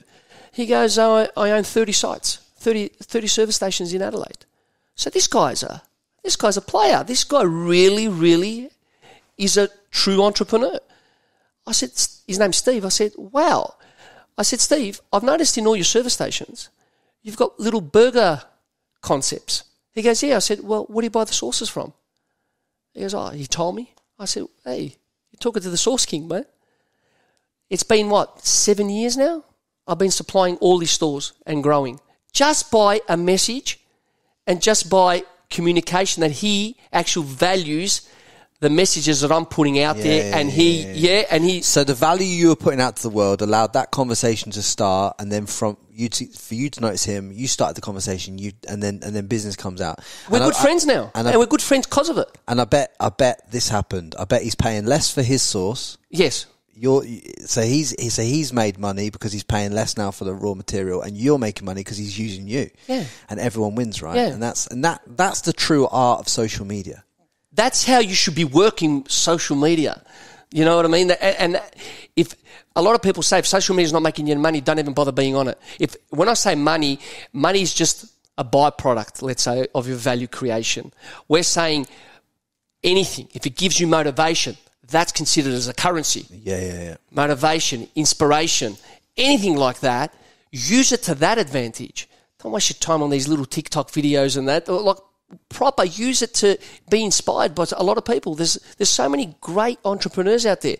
And fitness. There's a lot of fitness guys out there that you can learn so much of fitness guys too. I've noticed it. Yeah. I've seen it. I just want the fitness people on Instagram to put as much emphasis into their businesses as they do their bodies. Because a lot of these fitness people, I mean, I've talked to a lot of the top level that do make money. But there's a lot of level underneath that have a lot of following but not a lot of money. So the balance of it is like balancing the fact of like you have that much following, but how are you turning that into a currency? Yeah. But it's also about having a timeline to do that. See, me, I'm happy to delay gratification in terms of monetary terms for years because I've fallen in love and I'm involved with the reps and I know where I'm going. But when you build a following and you don't know where you're going, or you build something and you don't know where you're going, that's a problem now, because now that's when you can be open to doing things for money. Like some people who listen to this, if they had been offered the money that I've been offered to do some of the shit that I've been offered money, it's easy money day one. But it's not easy money day fucking 27 when other people that trusted you have lost money. That's right. Now you've got a fucking problem. Yeah. Now your integrity has been questioned. That's right. Right? So you got to know, social media is great, but if you're going to build something, when you start to build that momentum, when you start to build that social currency in terms of the follows, the likes and all this shit, think about something that could add value to those people that already like what you're putting out, and then sell them that. You monetize off the back end by meeting top business people and then them having establishments that need source. Right? Example. That's a great property, commercial, agents. I meet them all. You meet them all, right? And you use the back end like that. Yeah. Other people, all of you out there that are building a following can use the back end to, help people get more clients on social media. Help this, help that. Whatever you got to do, but just know that the business deals that you do should be in alignment with how you are as a human. Yes. Because then you're going to do good business deals. Yes. I've got current deals going on even in this moment as we speak, where I've took deals on, right, and I'm going to deliver these deals, but these on these deals I'm going to lose money, right, because I'd rather lose money on some of these deals and deliver what I said I was going to deliver than make money or not deliver the deal. Do you know what I'm saying? Yeah. Sometimes you have to take a few licks in business, is what I'm saying. Oh well, I've done it many times. And it's like sometimes it's like you've got to be willing to lose money because this client's going to be with you for a long time. Many times I've done it. I've taken hits many times. I've lost countless amount of product because the client doesn't want it. He says, "Oh, you know what? Give me 5 ton of this," and then before you know it, look, we've changed the menu. Yeah, we're not going with that anymore. We only need 2 ton. Now you got 3 ton. You got to throw away. Many times, Frankie. I've done it so many times. I know. Yeah, I know. And in the game that I'm in, it's just like you win some, you lose some. Yeah. And you take a lot of licks. Yeah. I've had to do, and I had to add a lot of value to the world for free in the early days too.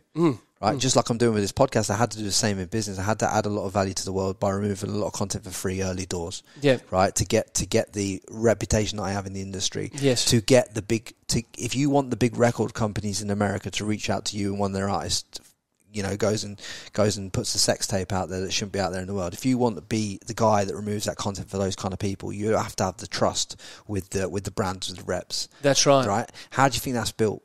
They're not just ringing you up random off the internet. You got to earn it. You got to earn it, right? And how do you earn it? You got to give it for free. You got to give it for free. It's no different to what I'm doing with this podcast.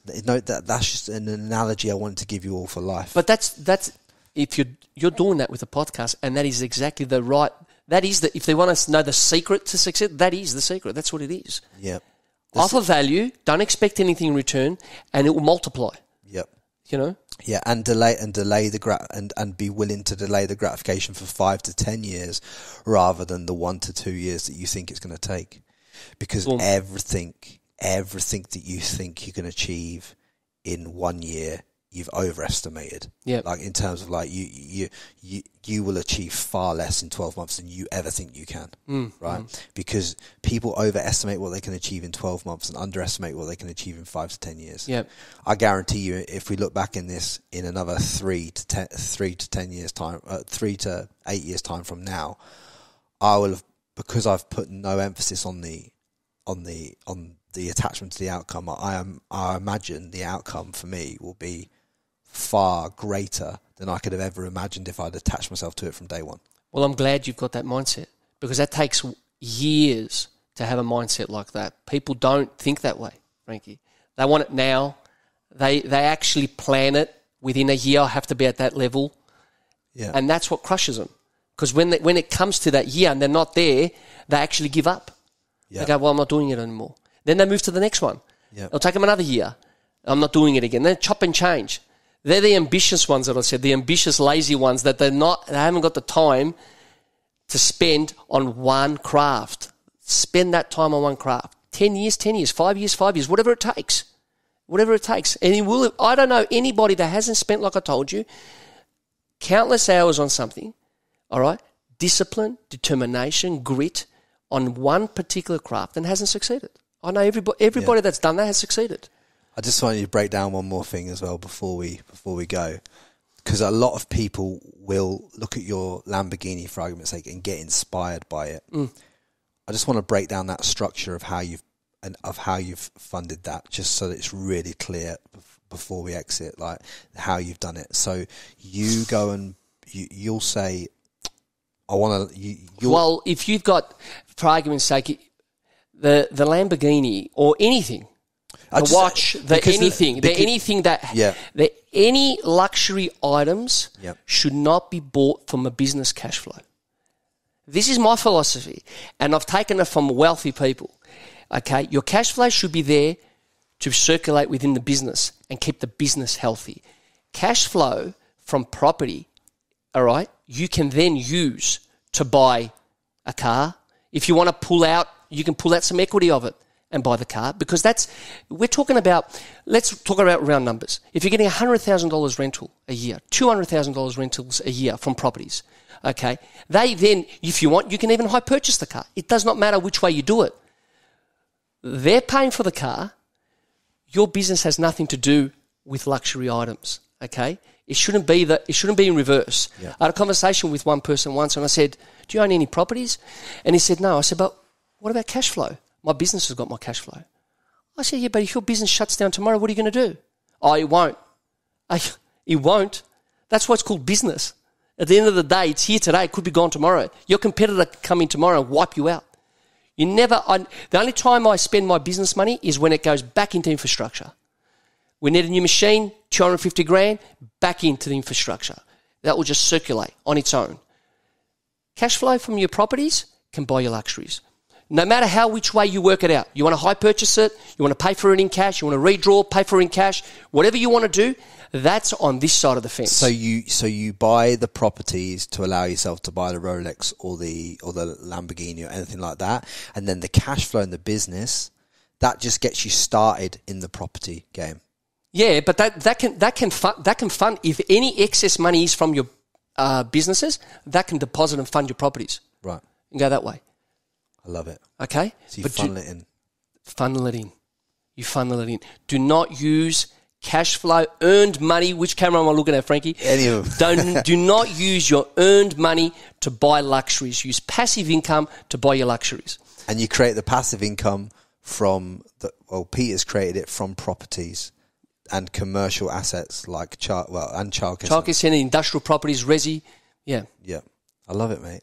And if there's one final piece of advice then that you could give, if you had to check out the world tomorrow, you can't leave the Lamborghini, you can't leave the property, but you could leave just this one pearl of wisdom, this one absolute piece of gold that you know is going to impact every member of this audience listening right now, what would it be? Wake up and know you've given it your all every day.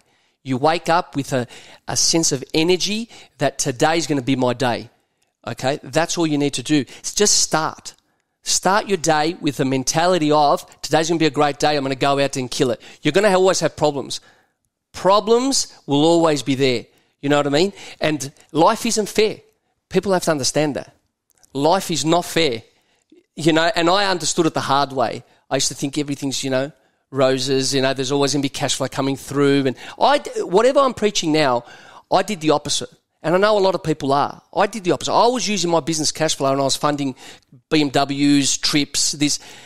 It didn't get me anywhere. All I did was just milk my business to nothing.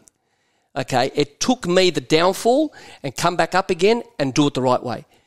I always knew that I was doing it the wrong way, but I didn't care. So what I would say is get up every day, focus on your craft, be disciplined. That's the wisdom that I'll give. Be disciplined, take the punches, but keep moving forward. Yeah. Actually, you say that on my quotes every day. Yeah. And keep moving forward. That's I love it. That's it, Frankie. And guys, that is Peter Try. Obviously, he's done it. He's done it all. He's going to do a lot more. Costco is going to be a massive deal. Yeah, we're in discussions. Actually, we've just we're in Costco New Zealand as well. Obviously, Costco nationally, and we're talking to Costco US now. We've FDA approved now for Costco US. That works differently now. You work in regions there, West Coast and so forth. But that's going to be a huge step for us. Even with Costco here, we just put the dipping tubs in Costco last month. And that, for me, brought a tear to my eye, because we're talking about someone that used to put dipping tubs on shop counters, fish and chip shop counters and chicken bar counters. And now I'm in a global giant with the dipping tubs. Yeah, that was huge for me. It was huge for me. You know, we're moving it through 15, 16 locations here. And we've got to remember something. Each Costco will probably turn over 6 times a Woolies. You know, powerful. They're a global giant. And then when massive. When you drop into the American market and you get infrastructure built there and all this kind of stuff, which is going to come all down the track. That's what I can't wait for. It just takes you to a whole, and it could be like $1 billion sauce company. And I don't care how long it takes, man. Yeah, I don't care. I don't get distracted by other people. I don't care what they do. I focus on myself. You know, I'm a fan of everybody's work. I love what people do. I'm a great observer. I soak everything in, but I never get distracted of, oh, he's doing that, maybe I should do that. The grass is green on that side. Or he's doing that, maybe I should get into that. No. You don't let it take you off the game that you're in. Not at all. But here's what I want you to remember as well as we leave this podcast. Peter might be in the sauce game, but it's backed by real estate the same way that McDonald's were a restaurant, but they were backed by real estate as well. That's right. And actually, that's where that inspired me. That story inspired me too. Yeah. Because that's what's clear to me is that all these top brands are backed by the commercial and industrial state. Of course. Look at there's a Greek family here called Stamoulis family. Right. It'd be great for you to get Harry on if you could. Okay, what 500. If I could, you're gonna hit me up, right? Yeah. Well, introduce me, bro. Well, that family is a $500 million net worth family, and they started from gold medal drinks. Okay, they were making drinks and they'll distribute it to homes. They weren't even in Woolies and Coles. They were distributing to homes. Okay, and then the dad, all right, would be buying property. Everything he had left over would be buying property. They own the majority of these car parks. We're seeing the city now. Majority of the car parks are owned by the Stamoulis family. You know, another one. I'll give you another one. Con Macris, $1.2 billion family, Greek family. Con Macris. He started with chicken shops. Chicken shops in Adelaide. Okay, chicken shops. What was he doing? Into property. You know, it does not matter what you do as long as you invest right.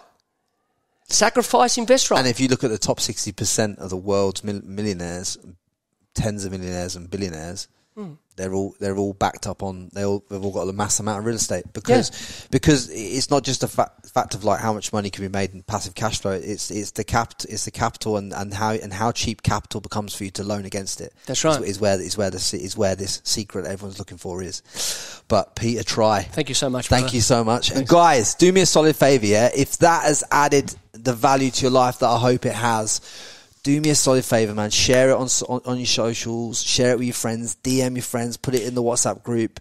Girls and boys alike. I appreciate all of you. And I hope you can understand what I'm trying to achieve and do in the podcast game for all of you. And we're going to send it to a whole new level. Trust me on that. Peter, try. 100%. Peter, try. Let's go. Ciao, ciao. Don't forget to subscribe to the Frankie Lee Podcast.